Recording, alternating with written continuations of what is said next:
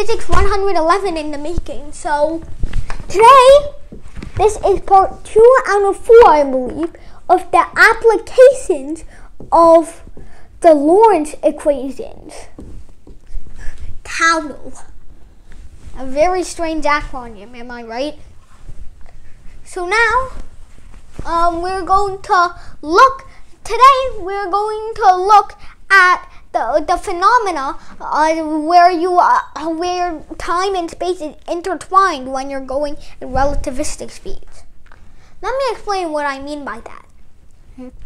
When you're at rest, obviously, time and space are separate things. Space is obviously not relative, but time seems relative for everyone moving at ordinary speeds or at rest.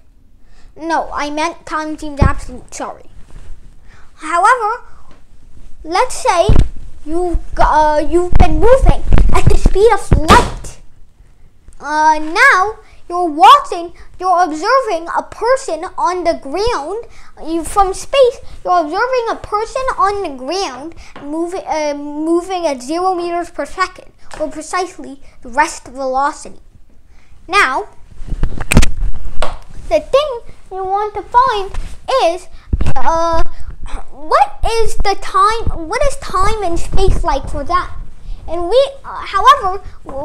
using that, we need to describe time and space for us first, to describe time and space for them too.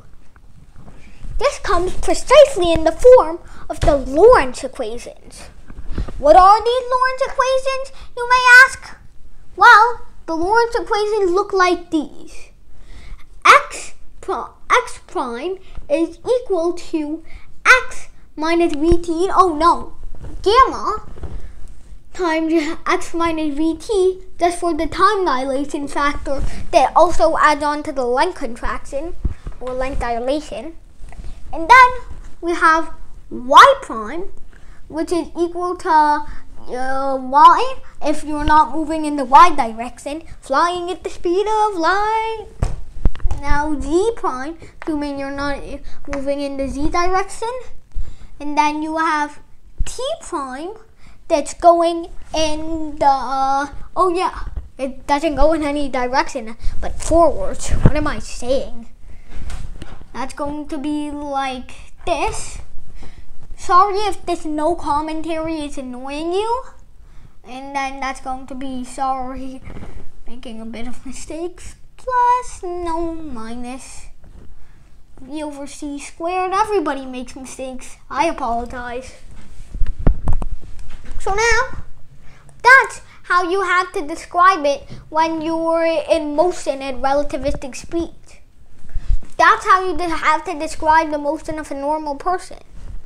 However, when you're a normal person trying to describe a person moving at the speed of light, well, then you're going to want to see the following. By the way, it's been proven that it's impossible to move the speed of light. I just noticed that because I just want to add this bit in. So sorry if this was not in the original lesson plan. Because the gamma is equal to 1 over delta 1 minus v over c whole squared. So now, the thing is, if you set v equal to c, that's going to give you 1 minus 1 squared. You see where this is going, right? That gives you 0 on the bottom, which gives you 1 over 0, which is impossible to actually, which doesn't make sense. So light is quite a strange phenomenon, but still, this is probably because mass is involved in here. But I haven't studied mass dilation or contraction here yet. Yeah, let's get back on point. I'm running off it. Maybe at the speed of light. Now, before that, I want to advertise again my new medicine. So, remember Lorentz equations? It's back. And this time, with even less side effects. Lorentz equations version 2. Now, there's only two side effects. Time dilation and flashbacks to Lorentz equations 1. Now it's still the same price of awesome $299,792,457.99. Buy now. Anyway, after buying that medicine, you may continue with this lecture.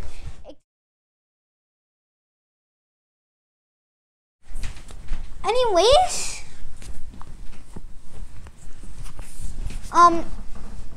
sorry for that abrupt advertisement. Now back to the point. Alex Rodriguez and Albert are seemingly conversing. Anyway, back to the point. We have t prime equals to gamma times t minus v over c squared x. So, for a rest observer observing some phenomena going at the speed of light, well, that rest observer would see the speed of light. Okay, would see the speed of light. Yeah. You can describe it like this. You just flip all the signs. And for a rest observer to describe another person at rest, his inertial reference frame, or IRF for short, they only need to know the position relative to them. They only need to know the other one's position relative to them. Now, with that out of the way, we can flip the signs, because when you're moving at the speed of light in an inertial reference frame, you see some, and you walk past a person at rest. You see that person at rest speeding past you the other way at 299,700,000 blah blah blah. So now that means that we can just change the signs. If you were going this way, now you go this way. If you were observing from the other direction. So now, you just change all the signs next to V, which results in a change leading to this. T prime equals to boom, bam, beam, up. Yeah. Okay. So now that we have that, I want to make something clear.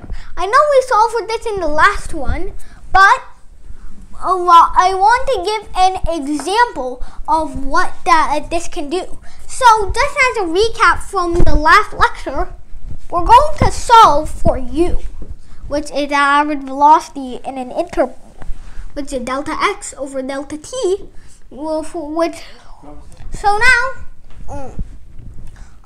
now when you're so now we can describe it like this.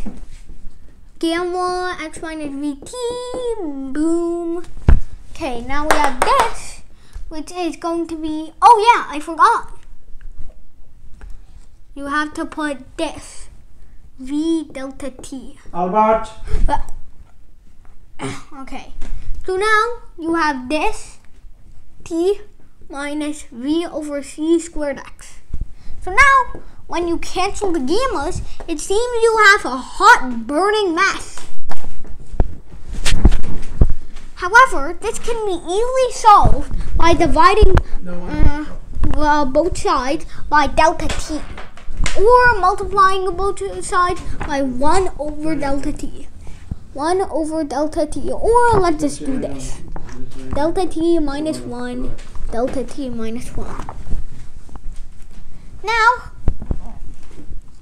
that gives us delta x over delta t minus v over delta t is 1 minus v over c squared t, delta t. Oh, and x. Vx over c squared delta t. So now, if you noticed, if you look closely, you can actually split this up into v over c squared times x over t, delta x over delta t, which adds up to u ultimately. So we have u minus v over 1 minus uv over c squared, which should be the correct equation for anything you have. Now, when you're moving at relatively small speeds, this reduces to regular Galilean equations. U is equal to u minus v over 1 minus uv over c squared. Now, this is going to be a very negligible number, which just leaves us with uv over 1 or u minus v, which is a reasonable number. U minus v over vt, basically. Now, and sorry for that absurd pause. And now, we're going to look at an example of this, but we're going to be dealing with relativistic speed, so beware. Say we have a rocket ship. I'm not the best at drawing rocket ships. This is the best I can do for a cartoon one. Yeah, it looks horrible. So it looks like a 4-year-old drew this, but hey, no fear, just for an example. And then you have the speed of light, which goes like this. Now, this will be equal to, so this rocket is going to go at 3/4 the speed of light, and this light is going to be equal to c. So now the question is, for an observer on the ground, what is the average velocity of this rocket? Well, it's kind of complicated, so this is our example. I guess we'll get to it next time. Yeah, this is getting way too long. I'm pretty sure that Albert and Mr. Rodriguez are pretty bored now. So with that, bye everybody. Let me take this mic off.